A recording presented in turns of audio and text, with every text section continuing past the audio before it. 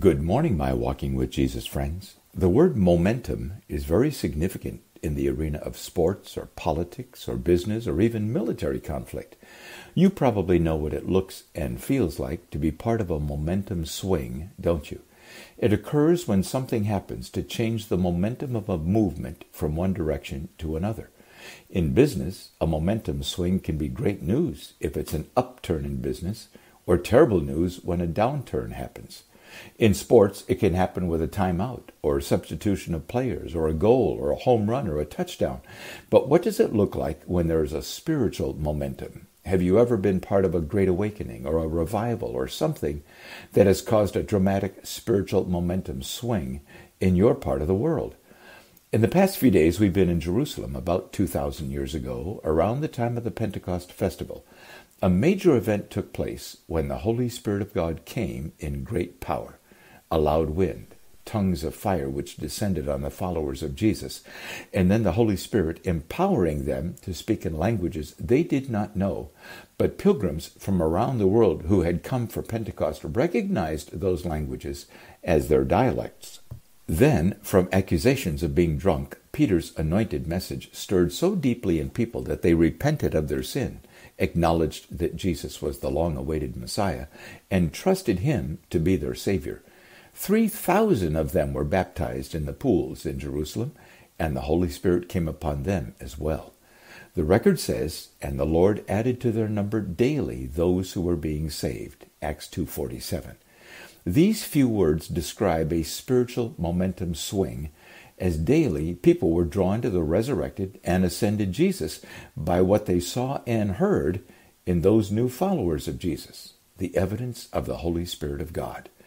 Jesus had said, "I will build my church, and the gates of Hades will not prevail." Matthew 16:18. Now, for a moment, let's roll the clock of time back for the city of Jerusalem and consider some other times when a great event had taken place in this city, which resulted in a powerful work of God, a spiritual momentum swing.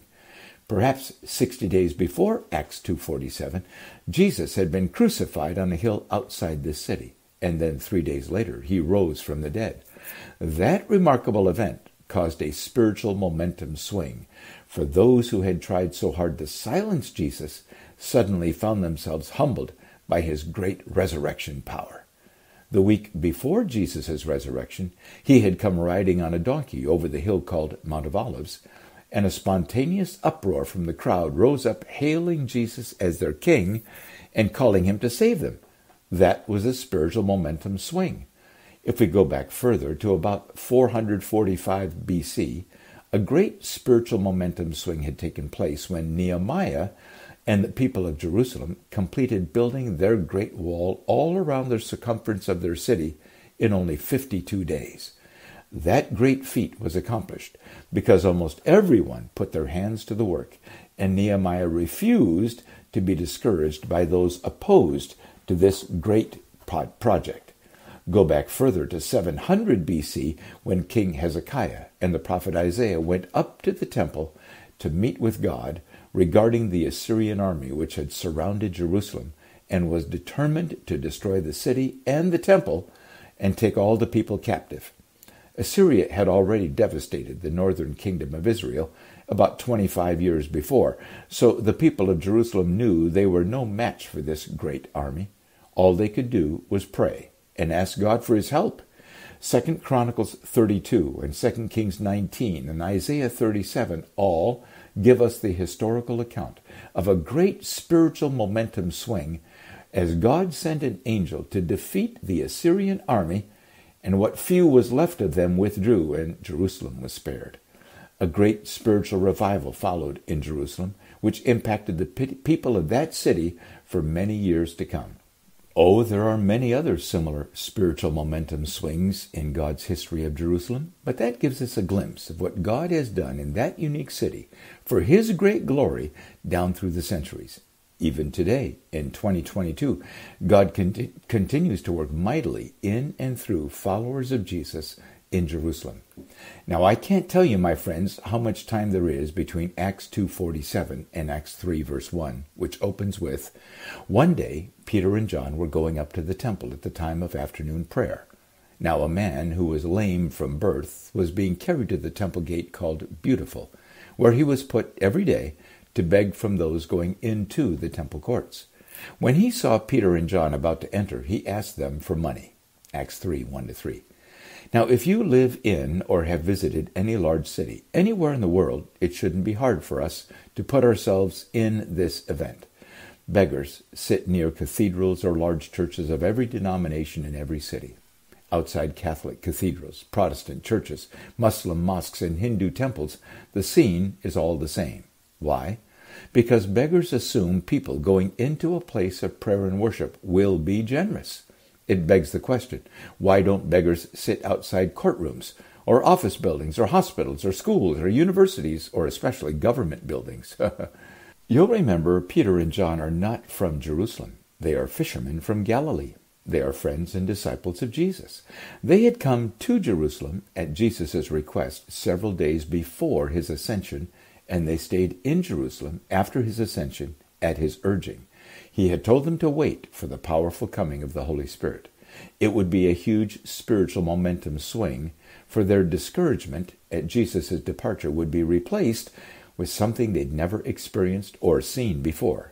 A great awakening in Jerusalem, as 3,000 people were drawn to Jesus through what they saw and heard as Peter explained who Jesus was and the significance of his death and resurrection. Evidently, Peter and John remained in Jerusalem for some time after that powerful Pentecost festival. Why?